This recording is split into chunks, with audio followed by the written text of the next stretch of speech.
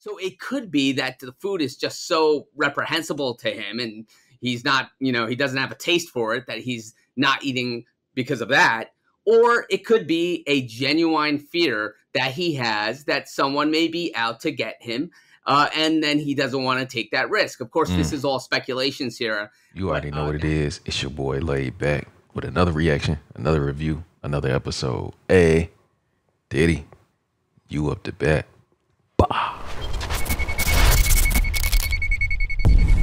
It's your boy Laid Back. Welcome back to my channel. Hey, two things we got to do. You got to hit that subscribe button. I'm drinking this water. You already know what it is, man. Elevate more in 2024. Elevate more in 2024. Make sure you hit the like button. Make sure you hit the notification bell. Stay up to date with all the videos. Make sure you hit the like button, man. But we back. We got another Diddy video, man. Y'all told me y'all wanted me to stay on it. Pause. Jeez. On the coverage. You know what I'm saying? So I seen this video, P. Diddy not eating in jail. He paranoid. I don't know. This is all creepy anyway. But we're going to go ahead and get into it, man. If you make it to the end of this one, you a real one for real. Make sure you drop that in the comments. Let's go ahead and see what we got. Fire Squad, what's popping? Let's get it. Life of parties and open bars to life now behind bars.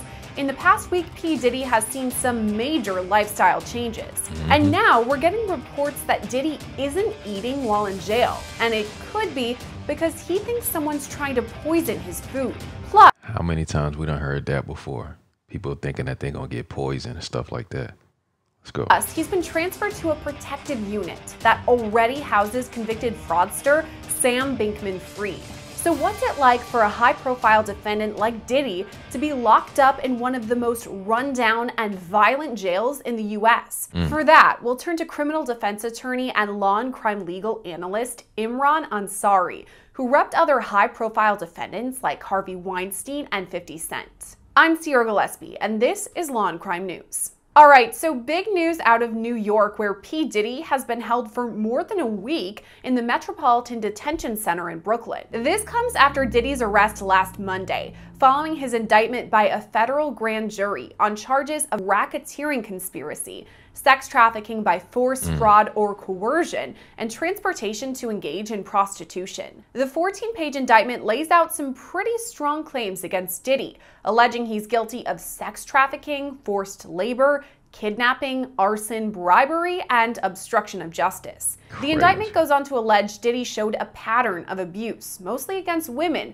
that included verbal, emotional, physical, and sexual abuse, including the use of extensive grooming tactics. There's also mention of something referred to as freak-offs, which are described as elaborate and produced sex performances that Combs— If you don't know what freak-offs mean now, you behind the 8 ball. Go back and watch some of my old videos, man. But look, everybody should know what a Diddy freak off is now. Baby oil, drugs, according to this stuff.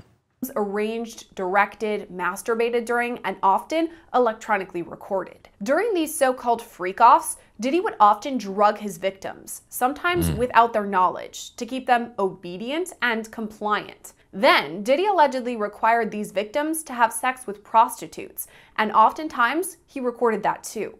Again, these recordings were made without the victim's knowledge or consent. Wow. These freak-off sessions were facilitated by Diddy's associates, that the indictment refers to as part of the Combs enterprise. These associates would procure the sex workers, book the hotel rooms where these freak-offs would take place, and stock the rooms with necessities like baby oil and lube. Now is a good time to note that when federal authorities executed search warrants at 2 of Diddy's properties, they collected 1,000 bottles of lube and baby oil, which puts into perspective the severity and scope of these freak-offs. Also during these raids, federal authorities collected digital evidence of this alleged illegal activity. And they kind of had a heads up that Diddy was recording some of this. Multiple civil lawsuits filed against Diddy starting in November of last year allege he sexually assaulted the plaintiffs and often recorded it.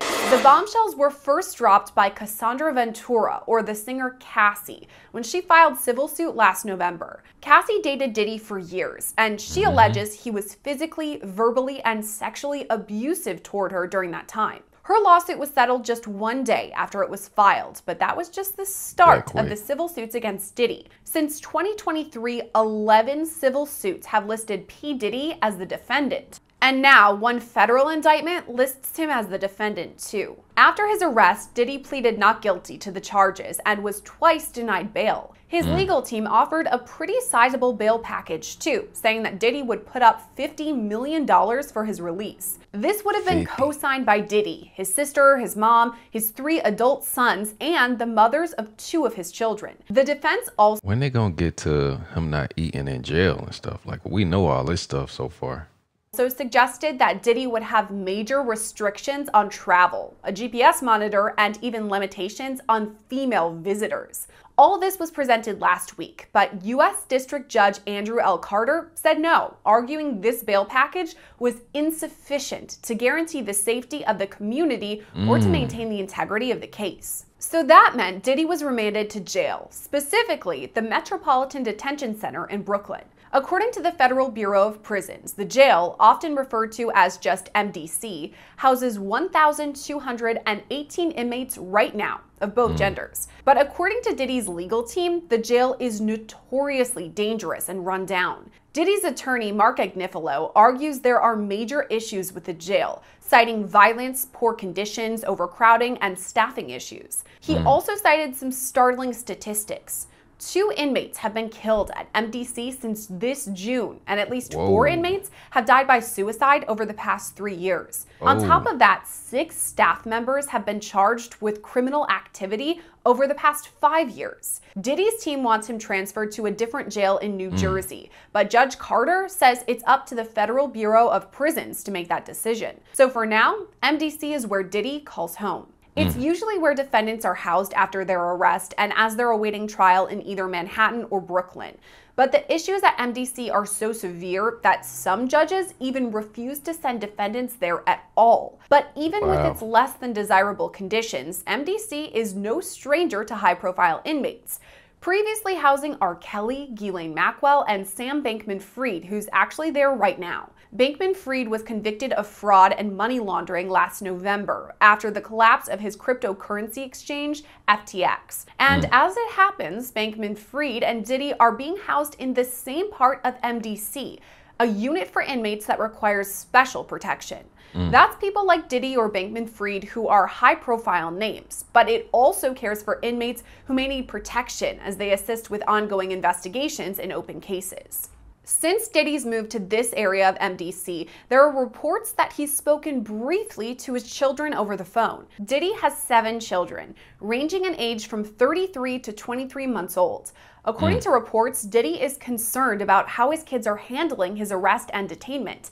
And meanwhile, they're allegedly in a state of crisis after only experiencing Diddy as a loving, devoted father. Meanwhile, there are other reports that Diddy has stopped eating. This could be because he isn't enjoying the food, but it also could be because he's paranoid that someone is out to get him and may slip poison into his food. But is that likely or even possible? And what are the perils of MDC, especially for a high-profile defendant like Diddy? Here's where we have to bring in criminal defense attorney Imran Ansari, who represented other celebs like 50 Cent or Harvey Weinstein. He says Diddy's arrest wasn't surprising. I think we all saw the writing on the wall with Diddy in terms of the civil case leading to a federal investigation. We saw the raids on his residence. And I think that the indictment that we see now wasn't so much a surprise. And it was something that we expected arrest was going to come down the line. Now he has been arrested. He's been denied bail, so he is behind bars in Brooklyn. And there's been a lot of articles about this. His attorneys are saying that the conditions there at MDC are horrific, horrendous. They're not appropriate to stay in. What is your experience there? Is it really as horrendous as they're saying?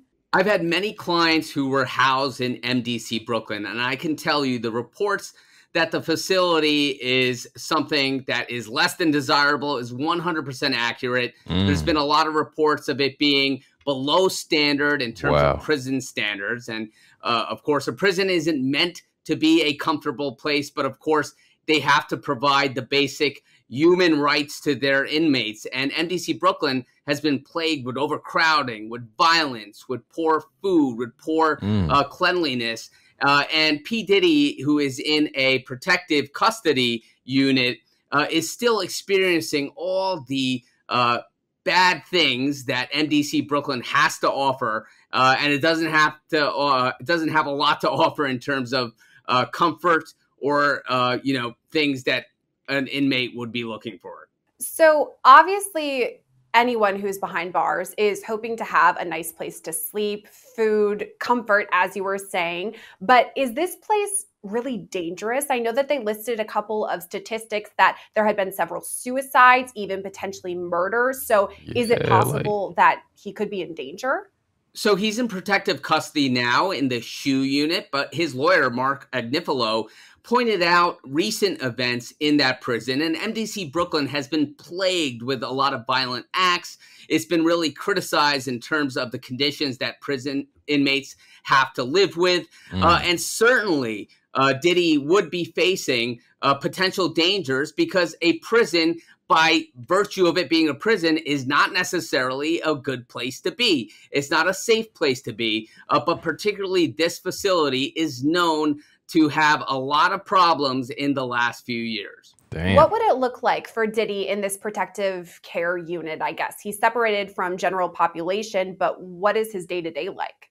So Diddy's life in the SHU, in that specialized housing unit where he's been placed for his own safety, is going to be something that's rather routine and mundane. He's not going to be necessarily even enjoying some of the things that general population, aka Gen Pop, enjoys, because he's being in a special segregated unit for his own safety, which means he's going to be under more constant observation by guards. His comings and goings in and out of his cell for recreational time and for meal time are going to be more scrutinized. So although the SHU unit is technically for the prison inmate's safety, and of course Diddy being a high-profile inmate requires that, it also means more restrictions for that inmate. Following Diddy's arrest, I feel like that be the big thing that people like Diddy, they can't really like wrap their mind around. You go from living lavish, private jets, going wherever you want, having control of everything, having control of other people, and then you go to prison or jail and you under this protective custody and they are constantly observing you. You don't have your freedom no more. You can't eat the foods that you want to eat. You can't sleep how you want to sleep. You are completely under somebody else's control. That's a whole 180, 360, whatever you want to call it. And that can be mentally straining, I'm sure, for somebody of like high profile status like that, that's used to doing whatever that they want to do and traveling and having the world at their feet, quote unquote. But hey, you know what I mean? What you can't expect to be thinking that you're going to prison or jail and thinking you're just going to be in there chilling. we reported news that he was placed on suicide watch. Oh. It's unclear whether he was actually suicidal or if this was just a safety precaution. But we do know a mental health professional visits his cell at least several times a day. Is that possible for Diddy? He may not have these suicidal ideations, but it's just for his safety? It's pretty routine, especially for a high-profile inmate to be placed on suicide watch, especially when they're going from a dramatic change from their life outside prison to a life inside prison, something that they may not be used to. It's typical and routine for an inmate like that to be placed on suicide watch for their own safety, and the prison kind of wants to make sure that, you know, when all eyes are on them, that nothing happens on their watch. So we do know that Diddy's lawyers did say that he's ready and willing to fight the charges and ready to fight the allegations against him, and he's of sound mind. So it doesn't surprise me that he's placed on suicide watch by corrections simply for his own safety and in order for the prison to sort of CYA. So we're talking about this case simply because Diddy is a huge celebrity, a high-profile defendant who's now placed behind bars, a far cry from the mansions that we're used to seeing him in. What are some of the issues with having a high-profile defendant? Does it make things more dangerous, more difficult? What do you think?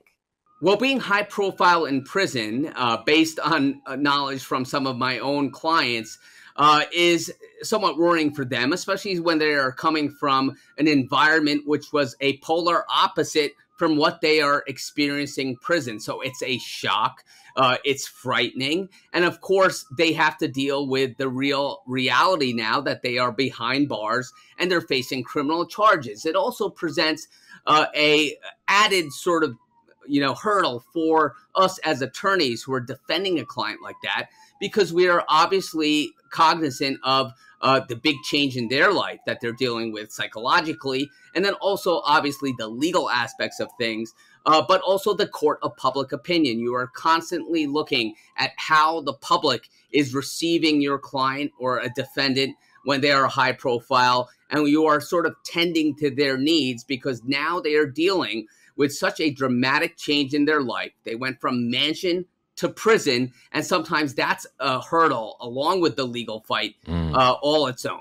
And then there's the question of Diddy's communication. Who's he making contact with from the inside?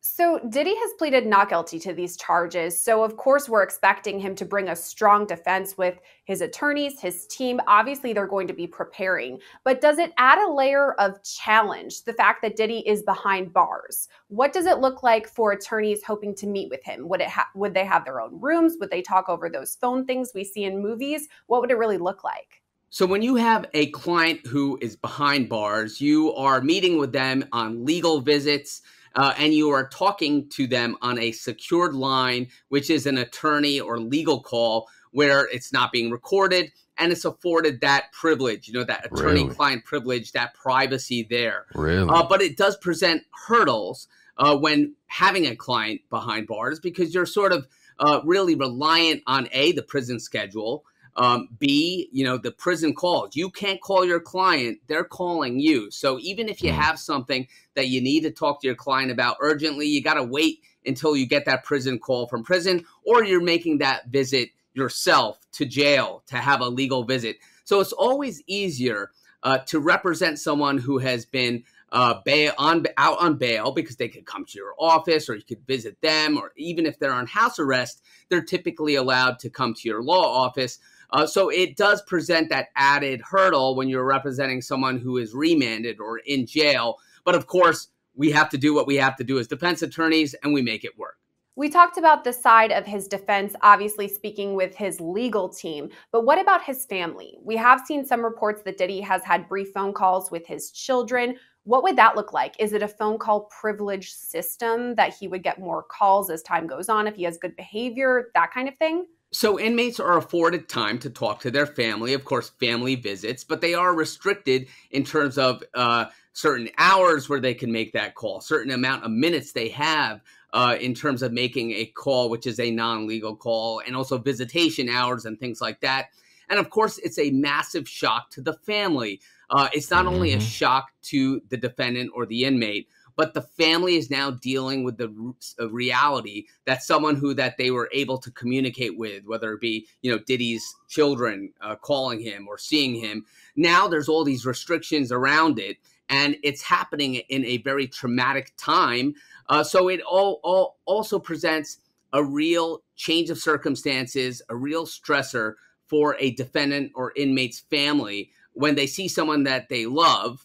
No matter what they're accused of, no matter what the allegations are, now they have to go through the prison system in order to see them or even speak to them. You spoke about these phone calls between Diddy and his attorneys. Obviously, those ones aren't going to be recorded. But in regards to the phone calls with his family, is this something that's going to be recorded and something prosecutors or even the defense are going to keep an eye on? A phone call between an inmate and a non-attorney, like a family member or a friend, those are subject to being recorded. So a defense attorney, I'm sure P. Diddy's attorneys, Mark Agnifilo and his team, have told him, if you're going to have any phone conversations with family, friends, or non-attorneys, you got to be careful with what you say. It's going to be recorded, and it could be used against you, whatever you say in those recordings.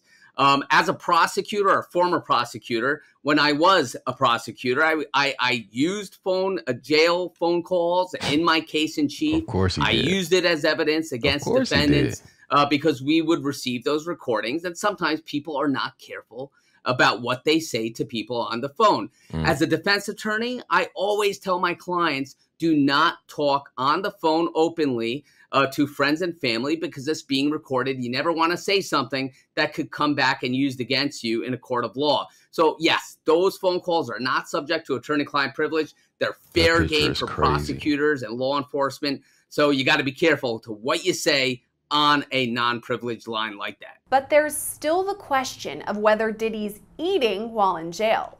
Going back to Diddy's day-to-day life behind bars, there have been some reports that he's not eating. This could be maybe because the food isn't up to his standards, it's not what he likes, but also there are some potential reports that he's fearing someone may poison his food. What do you make of all that?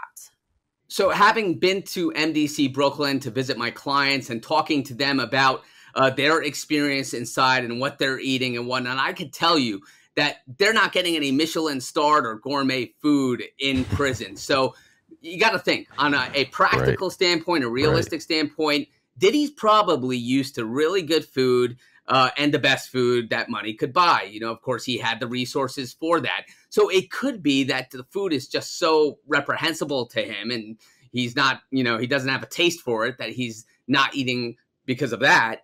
Or it could be a genuine fear that he has that someone may be out to get him, and then he doesn't want to take that risk. Of course, this is all speculation, Sarah, but that could be a chance. Of course, there's the notorious incident in near history with Jeffrey Epstein, where there are conspiracy theories that rather than suicide, he was actually killed in prison. I don't know what's going on in Diddy's head. I don't know, you know, if it's the food that's being bad, if he's not eating it, or there's some other fears going on there. But generally, the food in prison is not palatable per se, and that could be the reason why, if that's true. Diddy's team has made it super clear that they do not want their client there at MDC. Is it possible that he's transferred to a different facility ahead of trial? I would imagine that P. Diddy's defense team, Mark Agnifilo, and his team would be doing everything and anything to try to get Diddy out, right? They would probably be appealing, and I believe they are, the remand of Diddy and trying to get him out in a less restrictive and non-custodial detention, right? That could be house arrest where he's being monitored, or maybe to a different facility altogether. And I can speak that from clients that we've had at my firm and that I've represented, we've had inmates and clients go from one facility that may be less than desirable to another facility where they may be getting better care. Let's say if they have a medical problem, or just generally we're making a pitch to get them out of jail, that one prison to another. Of course, that's all in the discretion of prison officials, and it's not a given, but I would imagine that Diddy's attorneys are doing everything, to get him out of jail, right, and to have this remand reconsidered, and also perhaps have him transferred to a different facility, which is less harsh than MDC Brooklyn. But again, you got to really show a real good cause for prison officials to use their discretion to take an inmate out of one prison to another, because you got to remember, Sarah, that Diddy is supposed to be treated the same way as any other inmate in that facility with no special treatment. I think it's interesting, this Diddy case, to show how a civil lawsuit really brought on a deeper investigation into Diddy, the allegations against him, and ultimately led to this indictment. And it is a serious indictment. It's not to be taken lightly. He is in jail. And it's always interesting to see someone who was at the top sort of having this, meteoric fall to this level. Of course, his attorneys are going to go out there swinging in his defense, and prosecutors, of course, are going to be standing by their case. But it's fascinating to see someone who was so embraced by the public for his music, for his persona, now finding himself in the harsh facility like MDC Brooklyn. And it's also a little surprising to me that he actually got remanded to MDC Brooklyn, because they were actually giving a decent bail package to prosecutors, to the court. A decent bail for, package. House arrest and putting up collateral and whatnot. So we'll see if that's going to be reversed or looked at with a change of circumstances, what have you. But it's going to be an interesting case to see. And whenever you have a celebrity like this, the public are going to be watching every move, both in court, by the prosecutor, and by the defense. After Diddy's arrest, he pleaded not guilty to the federal charges against him. A statement from his legal team reads, quote, "Sean Diddy Combs is a music icon, self-made entrepreneur, loving family man, and proven philanthropist who has spent the last 30 years building an empire, adoring his children, and working to uplift the Black community. He is an imperfect person, but is not criminal." To his credit, Mr. Combs has been nothing but cooperative with this investigation, and he voluntarily relocated to New York last week in anticipation of these charges. Please reserve your judgment until you have all the facts. These are the acts of an innocent man with nothing to hide, and he looks forward to clearing his name in court. Diddy is expected back in court on October 9th. We'll bring you the updates then, and of course, whatever develops before that next hearing. October 9th. For Law and Crime, I'm Sierra Gillespie. All right, so that was a lot right there, man. Shout out to that attorney. He was spot on with what he was saying. You can tell he's dealt with these type of circumstances before. But what do y'all think, man? Do y'all think it's even fishy that it's coming out that he's not even eating, that he's afraid that he might get poisoned? Do you think it's something behind that? Or do you just think he's paranoid? You know what I mean? Y'all let me know in the comments. Like I said, I'm gonna try to keep up with this. They said his next court date is October 9th. That's right around the corner. And we just gonna stay locked in on what's going on. I'm learning just like you learning. You know what I'm saying? So if you made it this far, make sure you drop real one for real in the comments. Till next time, self-love and positivity. Fire Squad, I got you and you know it. Whew.